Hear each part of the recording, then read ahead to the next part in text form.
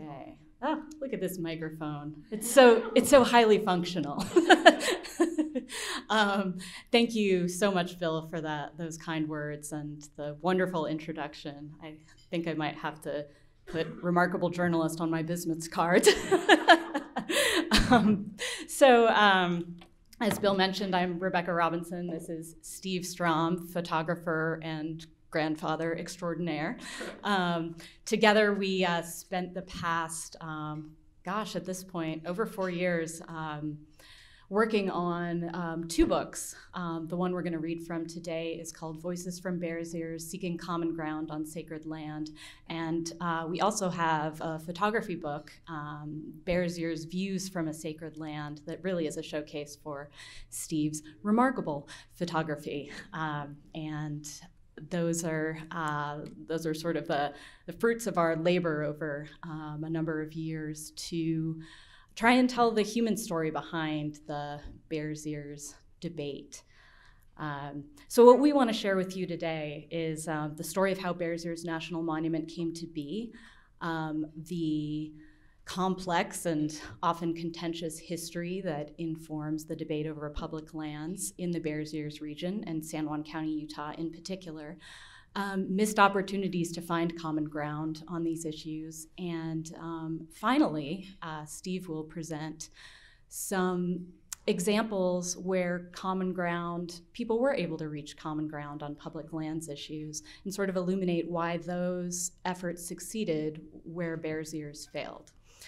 I'm sure they don't really need any introduction, but those are the Bears Ears, 8,500 foot tall twin buttes that rise above the landscape in San Juan County, Utah. They can be seen from 60 miles in all directions, and they figure prominently in the creation and migration stories of Native peoples who trace their ancestry to the region, some of whom still live on those lands.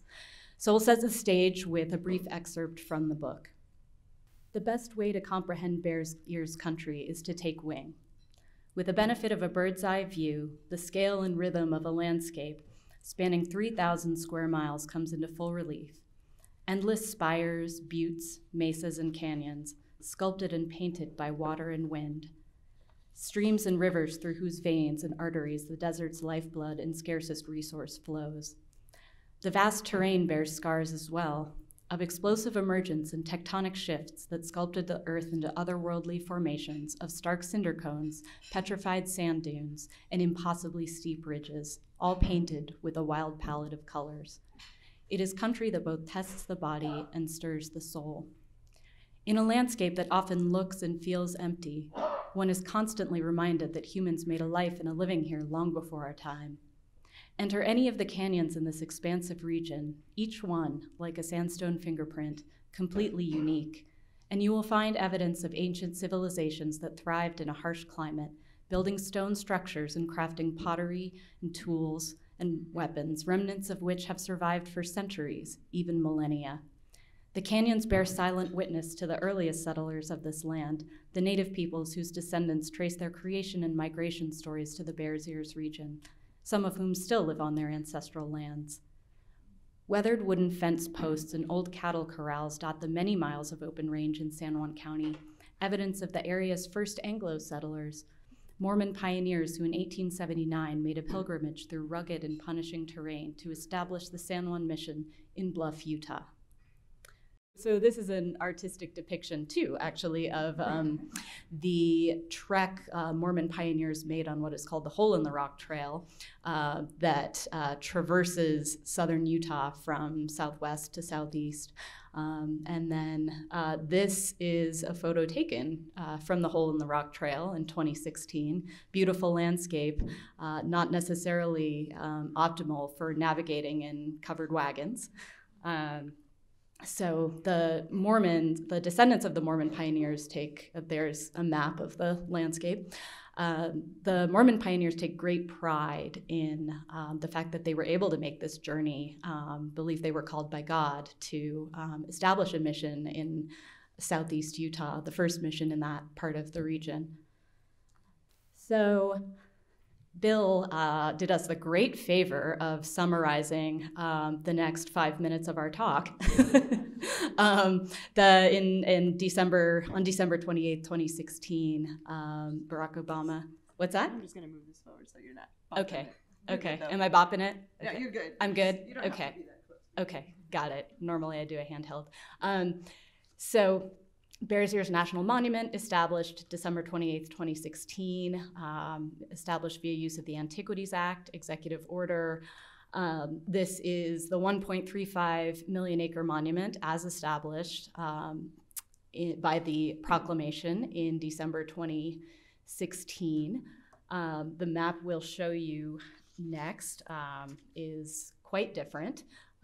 This is the Bears Ears National Monument reduced by 85% to just over 200,000 acres. And they're non-contiguous units, which is significant as well. Both the tribes as well as archaeologists, paleontologists, conservationists very much see the Bears Ears region as a continuous cultural and ecological landscape. And so by reducing this to not only just a fraction of its size, but also placing it in two non-contiguous units, that very much was seen as a slap in the face and a misunderstanding of the significance of this cultural and ecological landscape. And so why was it reduced? Well, there are several reasons, one of which is extensive lobbying by extractive industries, oil and gas and mining. The Washington Post in early 2018 did some really crackerjack reporting on this. And as well, the Utah congressional delegation did some pretty hard lobbying of the president as well, led by Senator Orrin Hatch. And a lot of that was in response to their conservative base in Utah, who some of whom live in San Juan County and were very much opposed to the establishment of the National Monument, seeing it as a land grab by the federal government. And so we find ourselves in a very litigious situation.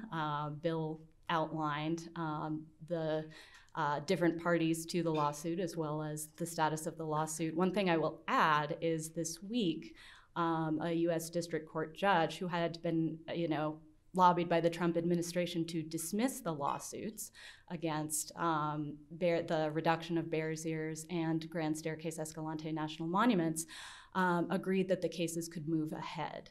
And so that's a very significant development in this story. So that is one blow against the Trump administration's efforts to make these reductions permanent.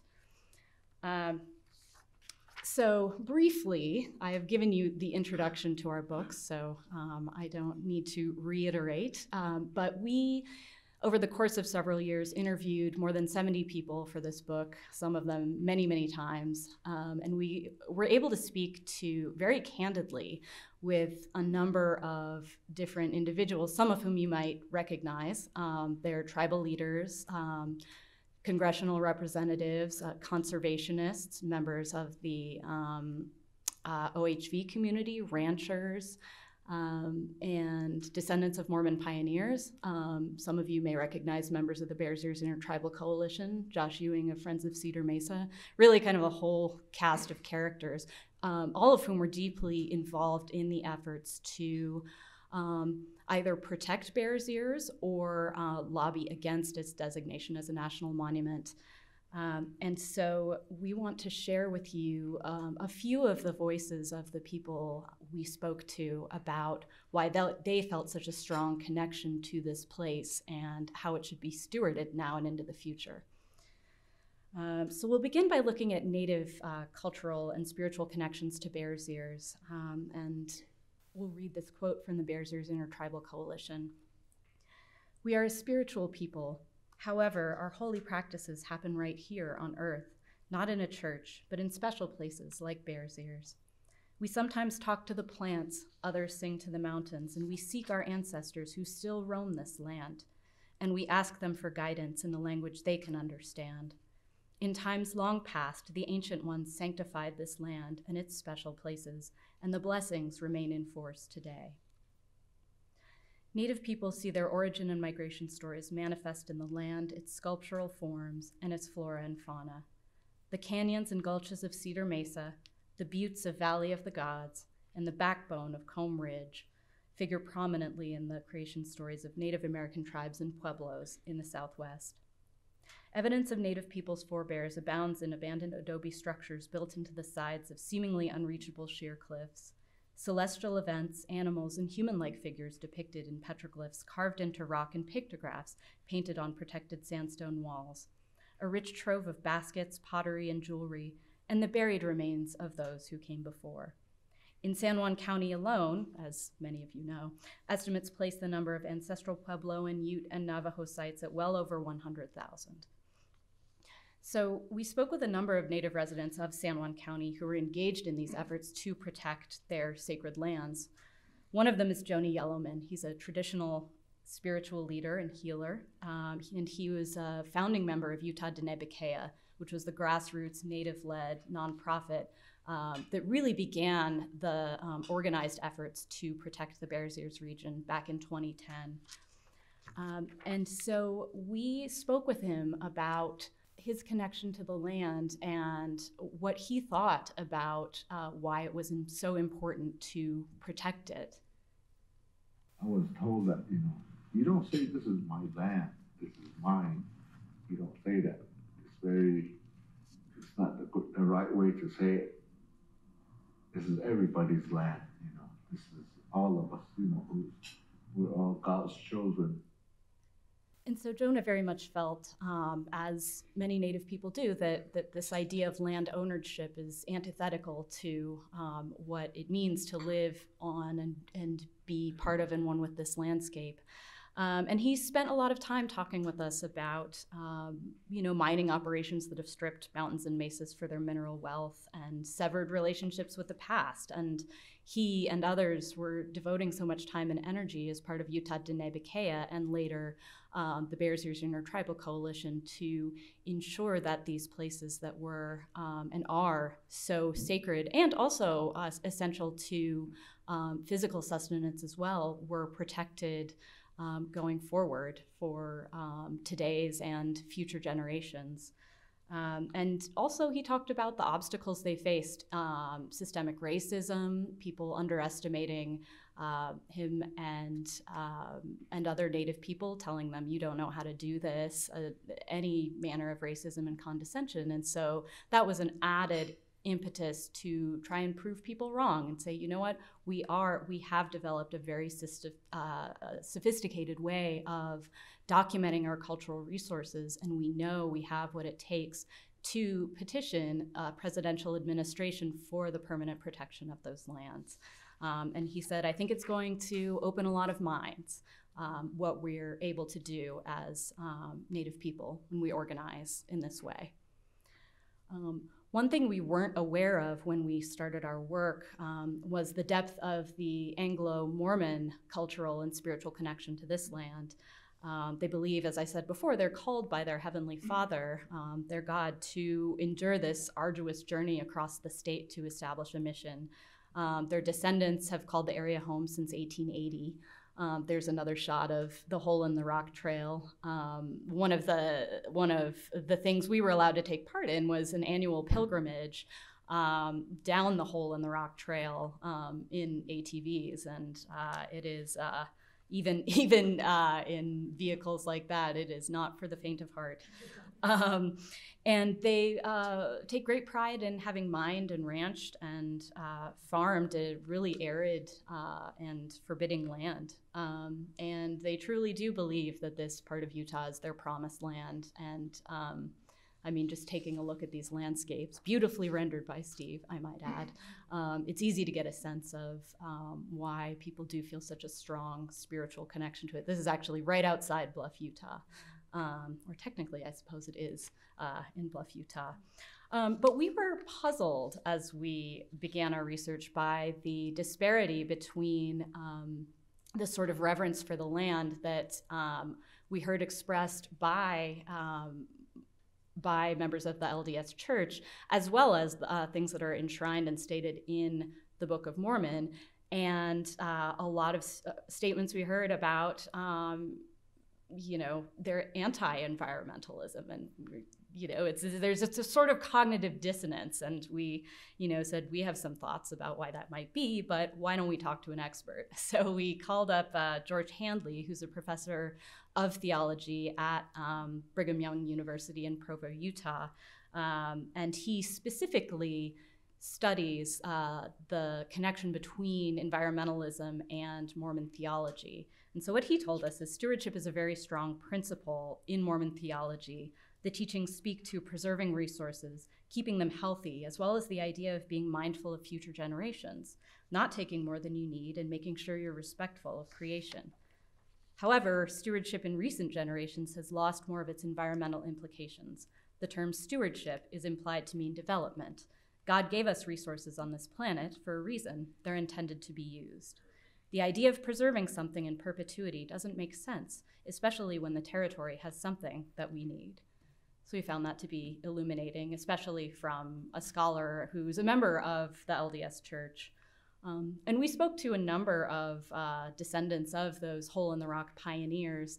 And Kay and Patsy Shumway, they're, I think, sixth-generation descendants.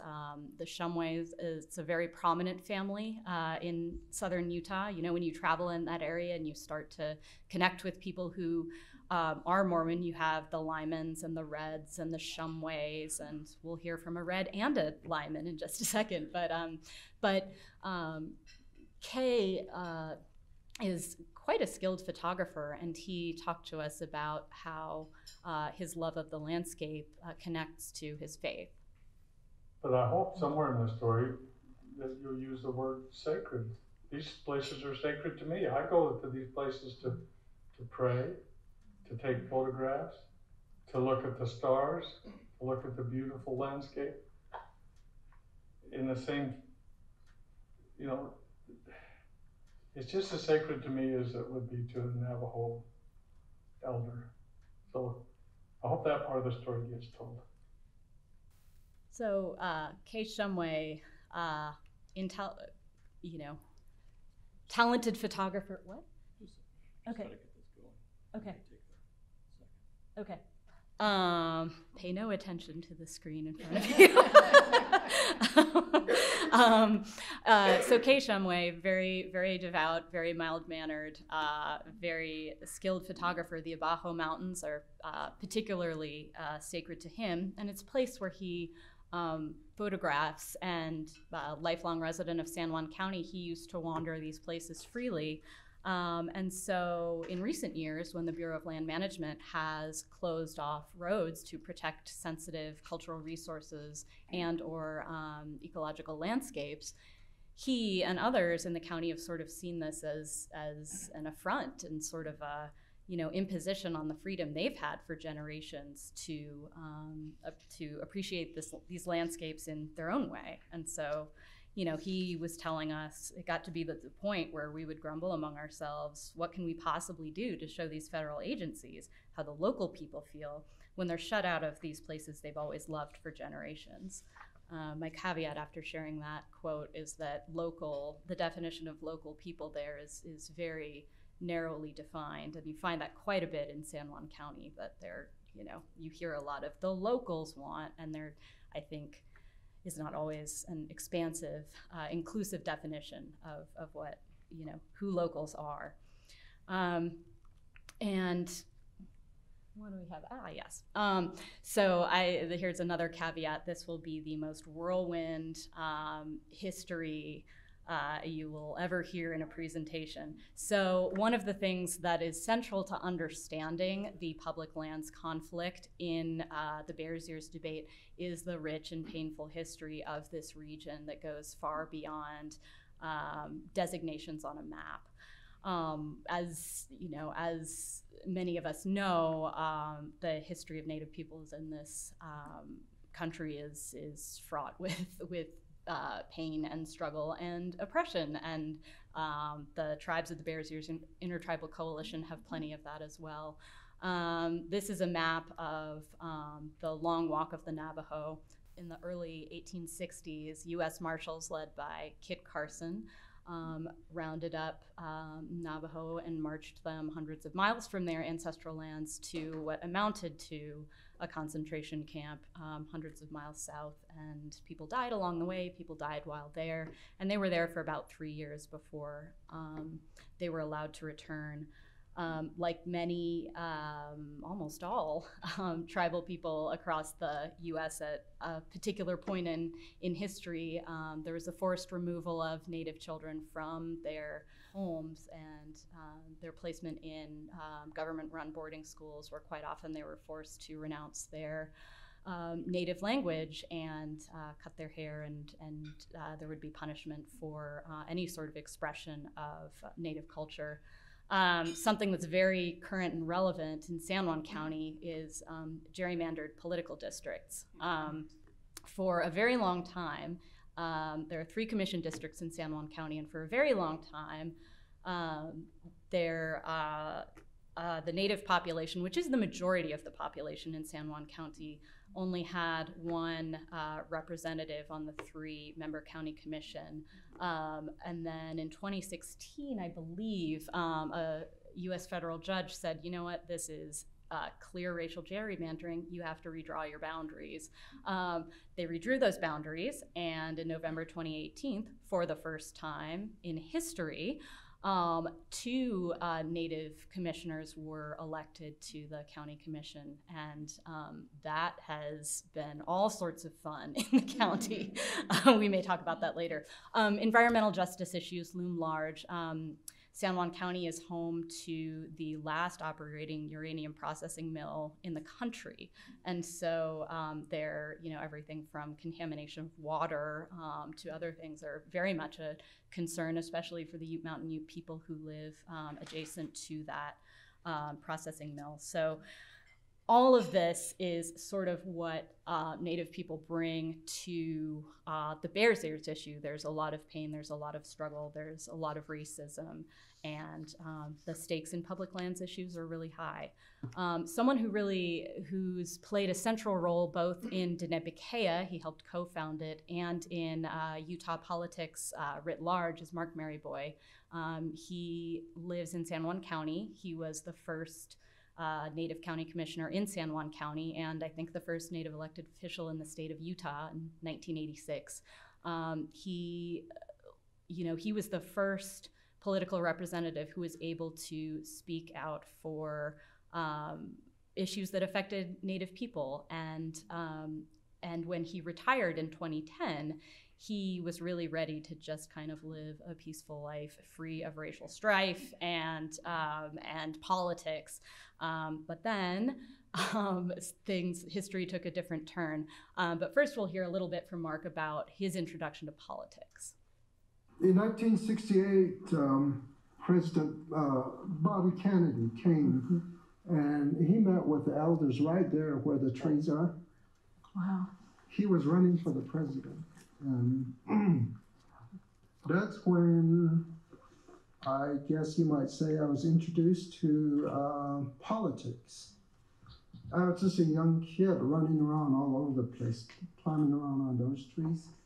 And then all of a sudden my dad went like this to me: son, all of those old people, they're gonna be gone pretty soon. Listen to them, listen to what they have to say. So I sat down for a moment and watched those old people talk. And I noticed that they were talking about the land here, across, all the way into the Abajos, Bears Ears, Moab, Monticello, Salt Lake, Green River.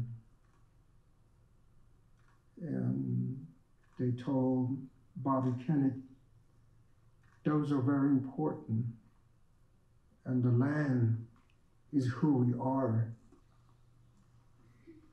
It's something that sustained us for millions of years. So from a very early age, Mark Maryboy understood the importance of protecting land and gaining that knowledge from elders of what needed to be protected. And so in 2010, he came out of a very short retirement to co-found Utah Dene Bikea. And the group spent the next few years documenting, talking to elders, gathering some of that cultural knowledge, and literally plotting on a map, though of course not with specific sensitive locations identified, but basically plotting on a map, these are the places that are culturally sensitive to our people. These are sacred sites. This is where we gather medicinal plants and herbs, where wood's gathered. And they made the case to the government for protection, but what they realized was they were a grassroots nonprofit group. They weren't necessarily in the best position to advocate to the federal government for protection of the lands.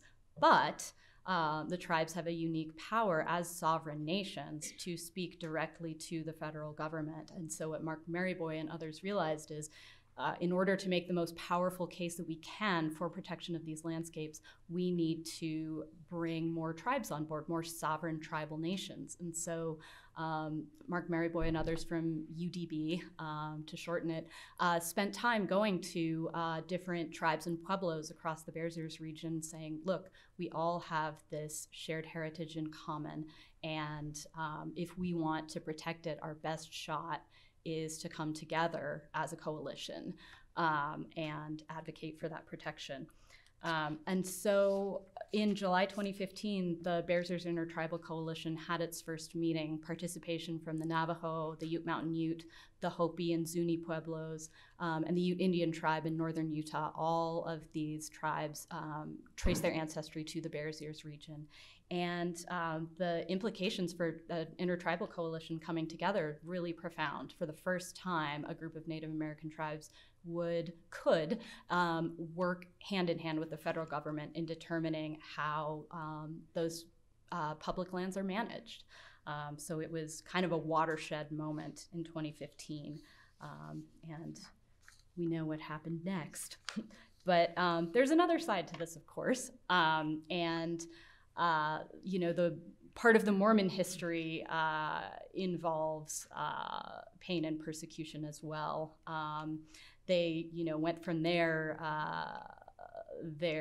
initial homeland in New York to their promised land in Salt Lake, and it was a painful journey. Their prophet was murdered along the way. They, faced a lot of persecution from folks who were afraid of this new homegrown religion.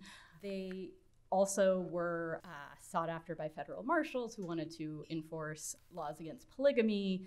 So there's very much, it remains in the Anglo-Mormon community, at least the folks that we talk to, this very strong sense of persecution by the federal government. And something that really comes to bear on the public lands issues is that as a condition of statehood, the federal government said that 70% of Utah land had to be public lands managed by the federal government. And, here's your public lands maps, and, you see lots of red in the West, and Utah has a large percentage of public lands. And if you look in southeast Utah, San Juan County, in fact, has over 90% of its land. The land within its borders is public land. So there's very much still a sense of imposition by the federal government of these laws about how people can use the land they consider theirs and that they consider to be deeply sacred.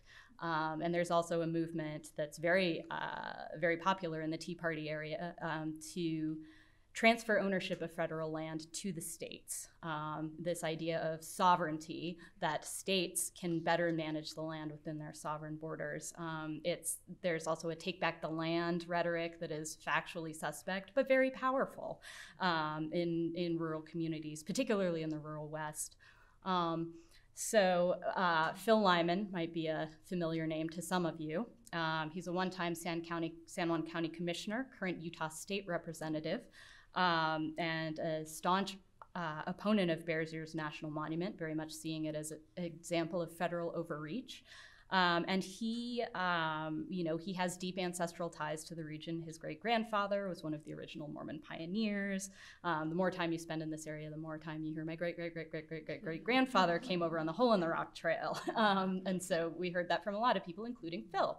He's most infamous for, in 2014, leading an ATV protest ride through Recapture Canyon, which is known not just as a popular ATV trail, but also as a place with a number of culturally sensitive Native American sites. And so, by taking and leading this ride, not only did he put a call out on social media to people from across the country, including some Bundys who showed up, but he also deeply offended Native people in the area, because it sent a very clear message that your recreation is more important than our cultural heritage. And so this was a big flashpoint as well. But Phil very much feels oppressed by the federal government too. And a lot of that has to do with the fact that in 2009, FBI agents raided a number of houses in Blanding, which is where Phil lives. It's the biggest town in San Juan County.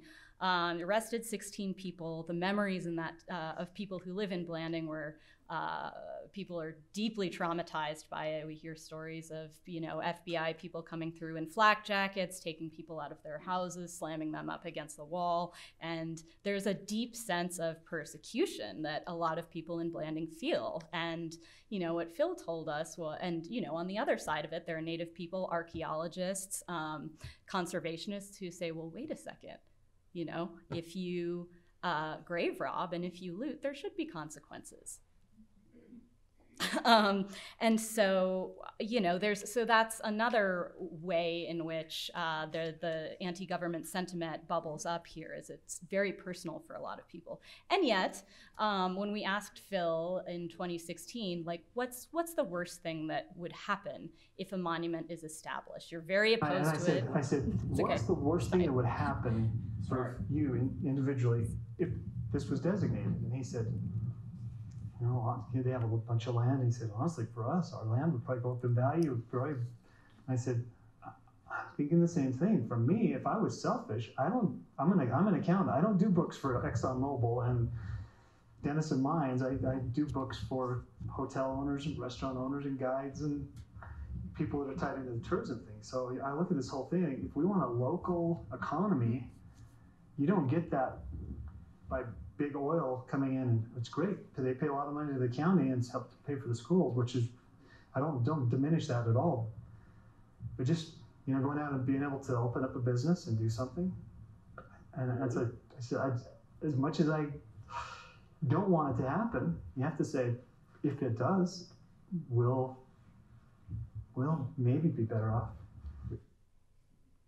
So, Phil Lyman, monument opponent, hitting on something really important, that, extractive industries have provided a lot to this region, but, maybe that's not the future of the county. As much as, some people may feel a deep attachment to those industries, maybe there's something else that, could provide a more prosperous future. And so Heidi Red talks about that too. She's a longtime owner of a ranch in Indian Creek. So if you're, familiar with that area, how stunning it is.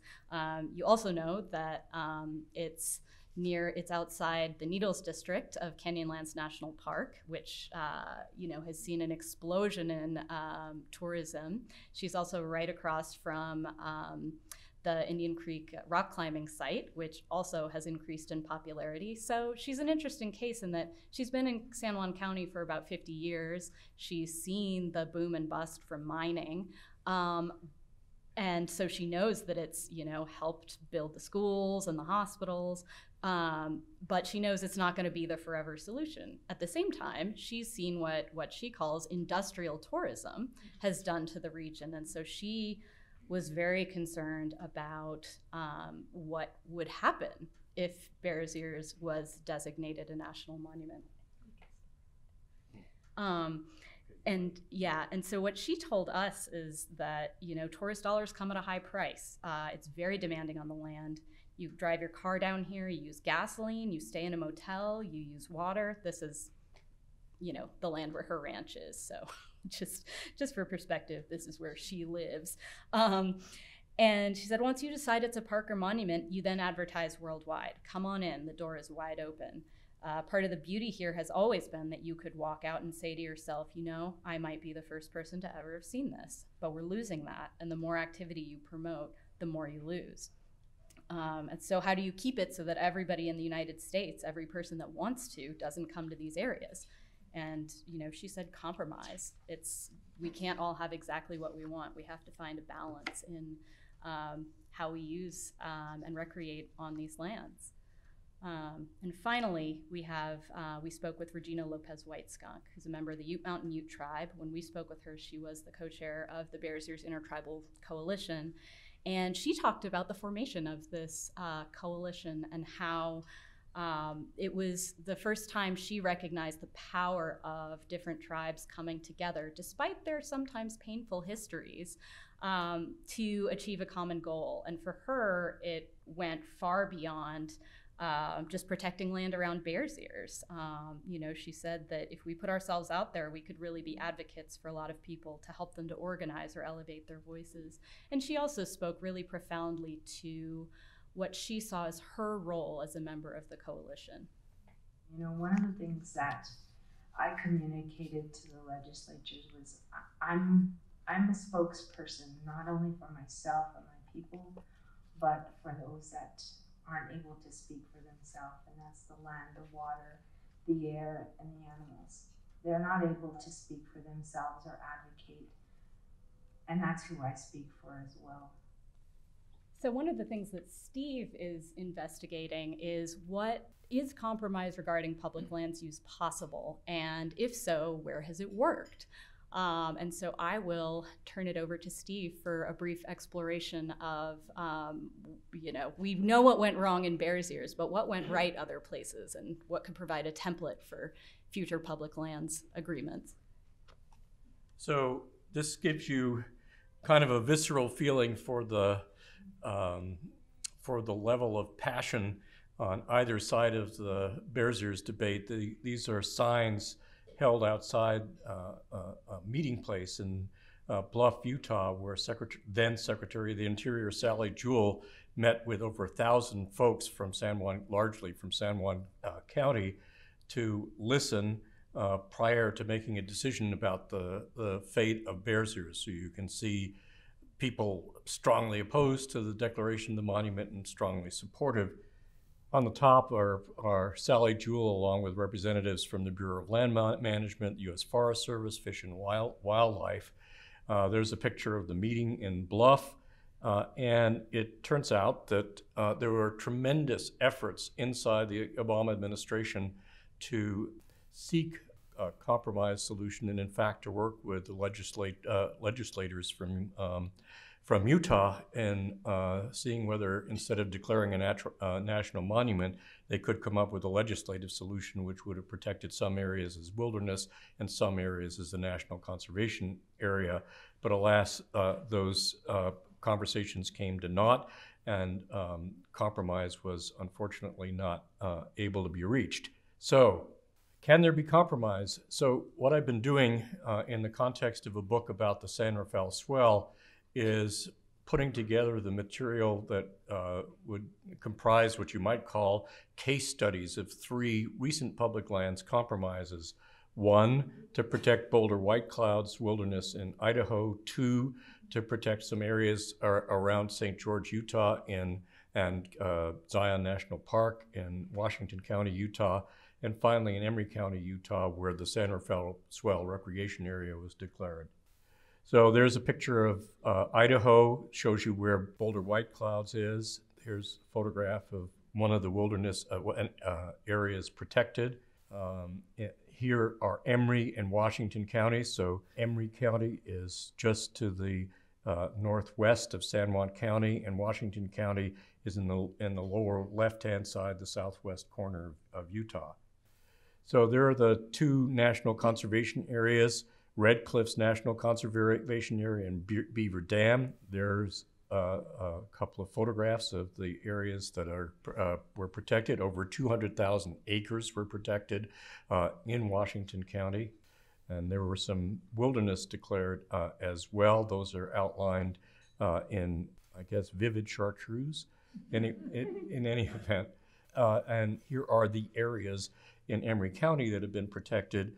The light green area is the San Rafael Swell Recreation Area, and the brown areas are Desolation Canyon, Labyrinth Canyon, and Muddy Creek wilderness areas. So nearly 1 million acres were protected in one fashion or another in the Emery County Public Land Management Act, which was passed in March of this year, remarkably enough.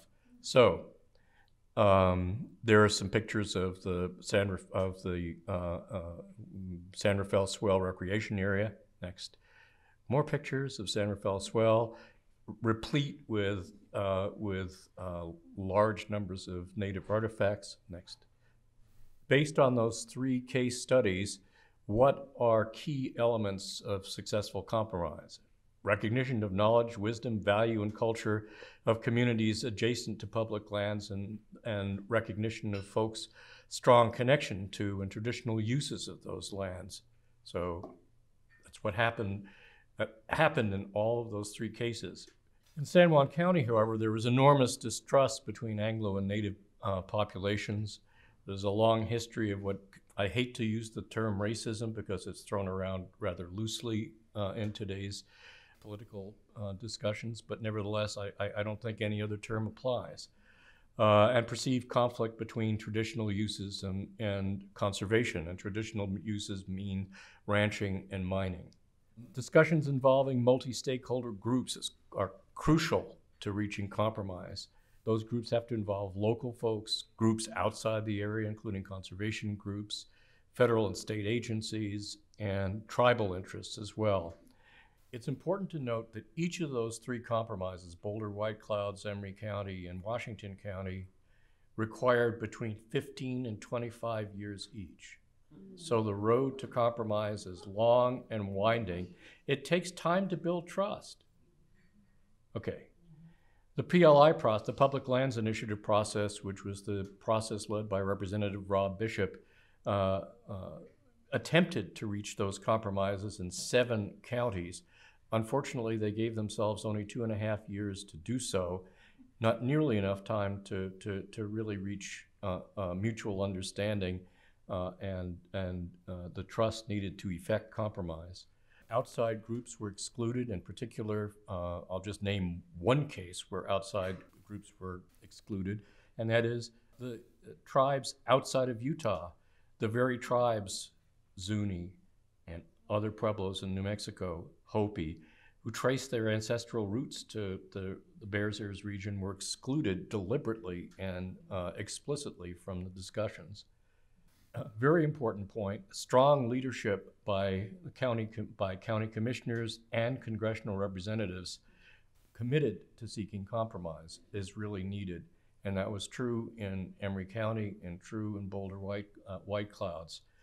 Unfortunately, discussions, this is probably the understatement of the presentation, discussions in San Juan County failed to establish trust with the tribes. And unfortunately, the congressional representatives, then Representative Rob Bishop and Jason Chaffetz, before he was replaced by John Curtis, there was not the kind of leadership that would have led to compromise. Commitment to win-win solutions and avoidance of maximalist positions. Unfortunately, there were conservation groups who wanted nothing short of passage of the America's Red Rock Wilderness Act on one hand, and on the other hand, OHV people who wanted every road and cow path kept open to mechanized recreation, just to name 2 extremes. It's essential to see landscape through both your eyes and those of others. And one of the phrases that was used by Representative Mike Simpson and his staff, as Chief of Staff Lindsay Slater, they're the folks who worked for 20 years, to bring about the Boulder White Clouds compromise. They said that the world is very lonely in the center in these days, and yet they felt it was their mission to find what they called the radical center. Well, the San Juan County Public Lands Commission was did in fact manage to find compromise. There was a group of 9 stakeholders pretty broadly representative, who met for 2.5 years as part of the Public Lands Initiative, came to compromise. Unfortunately, when their proposals were kicked up to the commissioners and later to Congressman Bishop, well, in any event, what came out was nothing approaching what they had suggested, so that was rather unfortunate.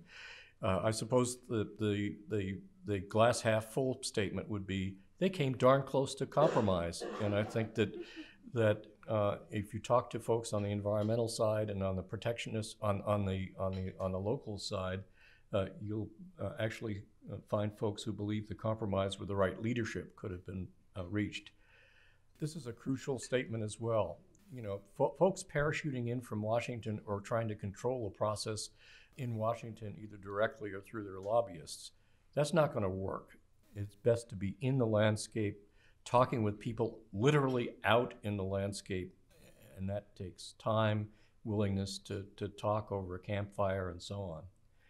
And I would argue that the compressed timescale of the PLI process just precluded anything much outside of discussions in meeting rooms around maps, and that's just not a successful way of proceeding. And I think this is the final one.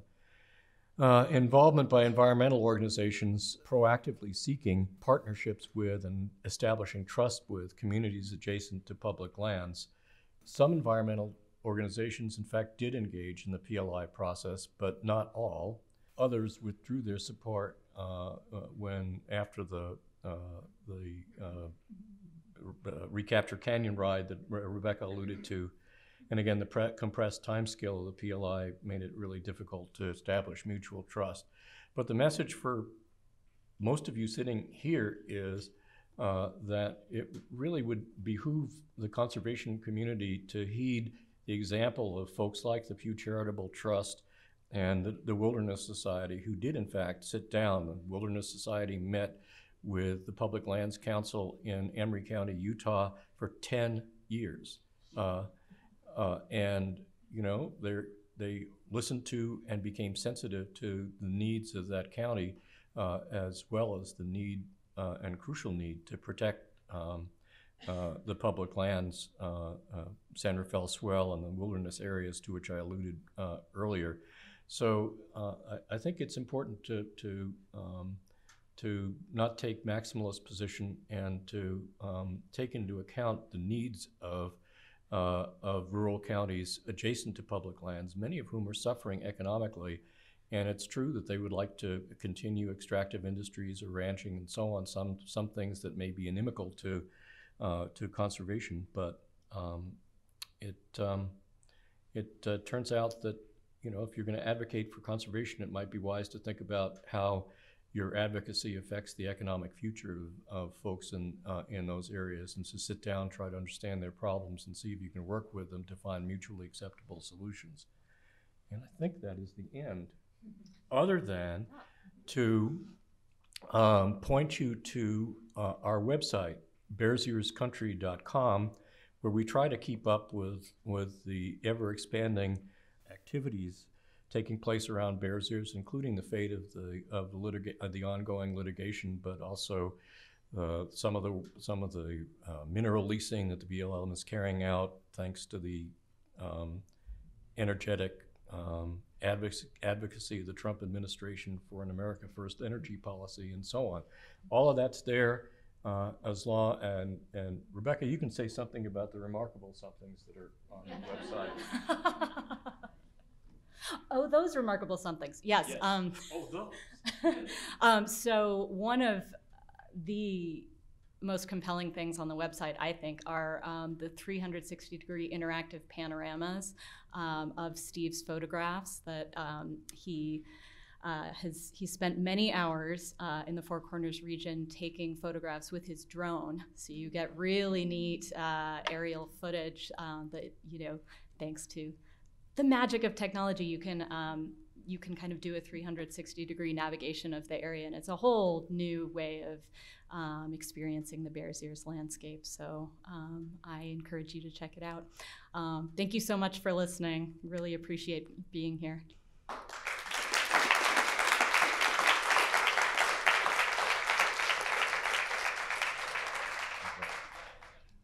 the question was, how do state governments fit in?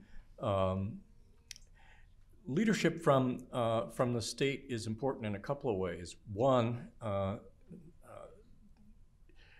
the state has the resources, in the case of Utah, agencies set up to work with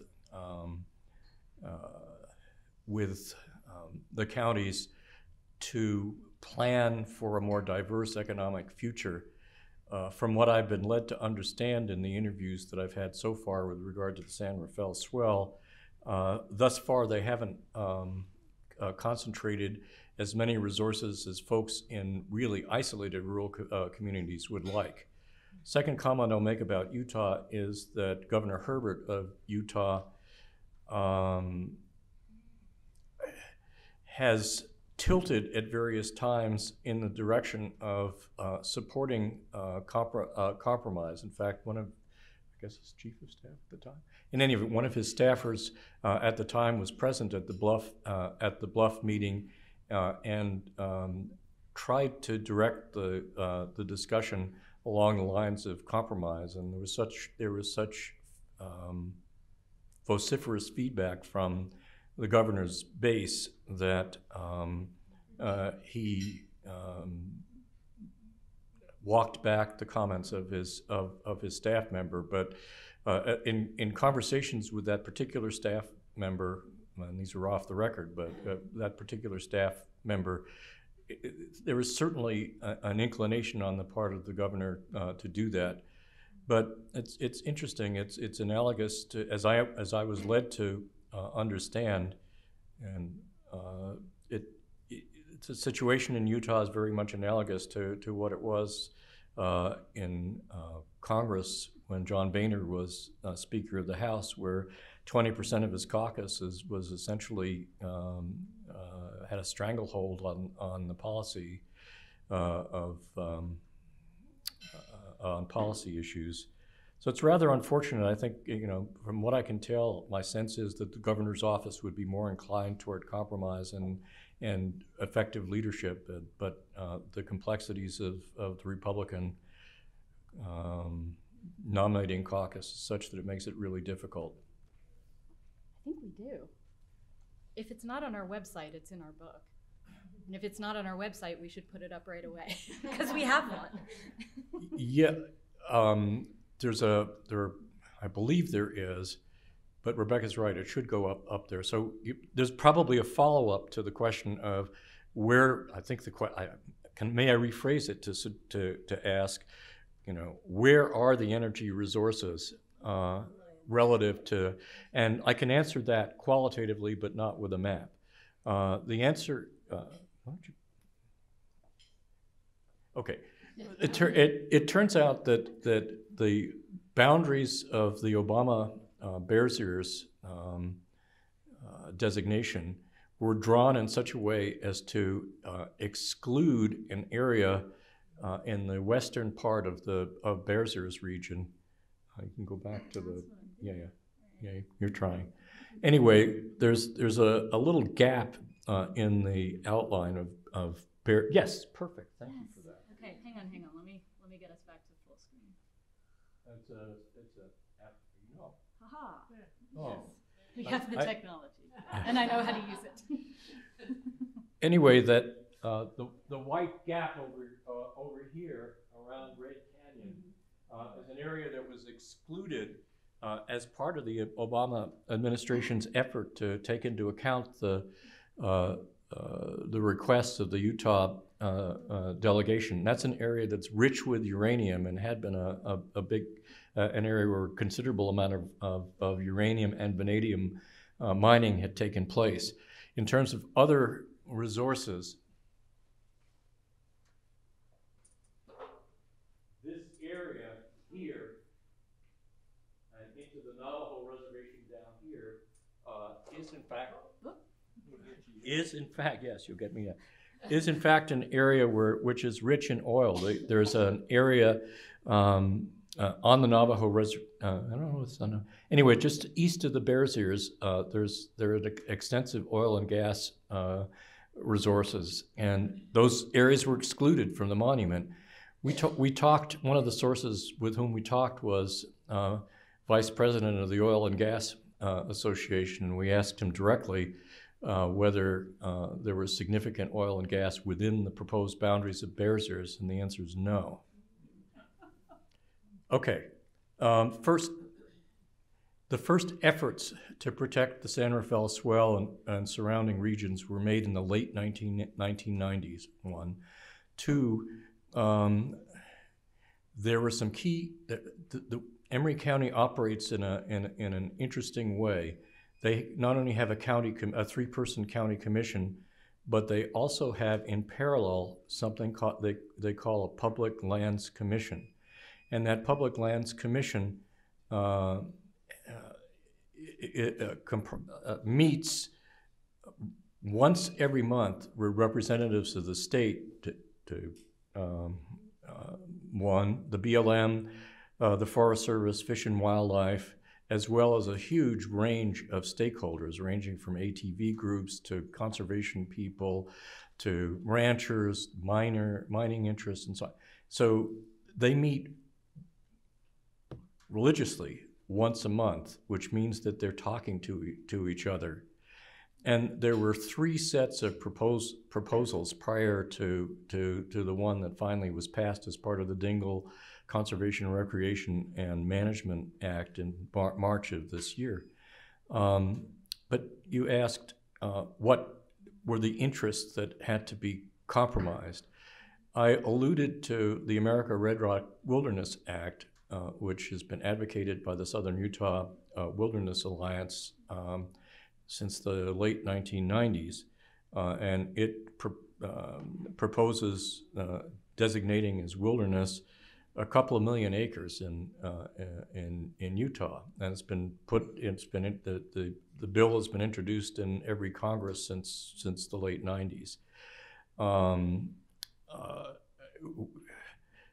I want to say two good things about SUA. They prevented a lot of bad things from happening in Utah, but they also believe that the most important sort of protection that you can get, and it's true if you can get it, is wilderness, because wilderness means it's the strongest form of protection, better than a national park, better than a national monument.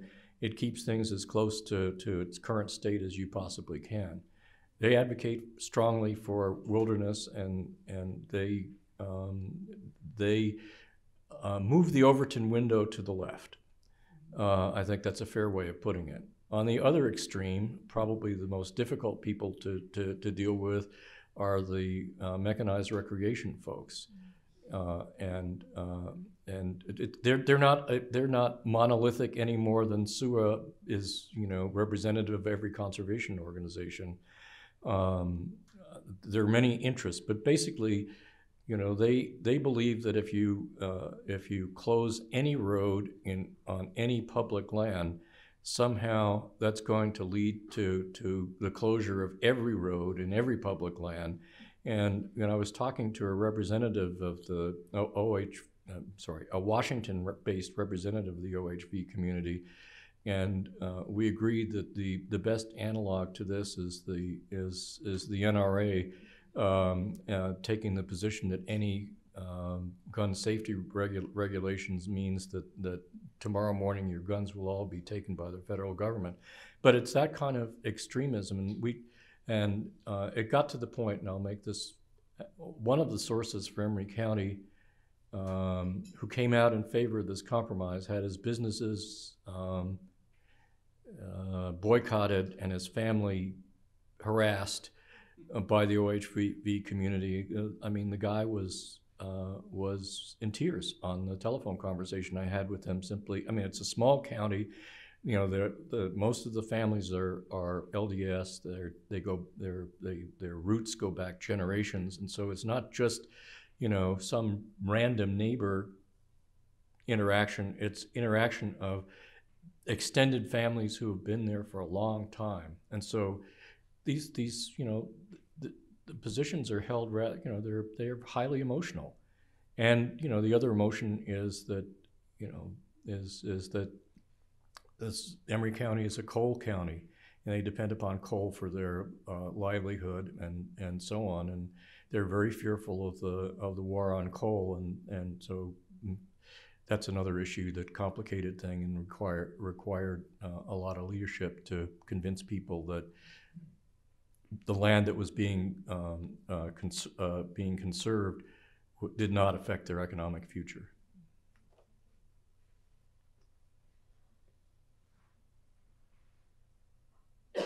We want to thank you.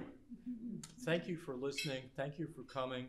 And thank Bill and Linda for inviting us. We really appreciate it.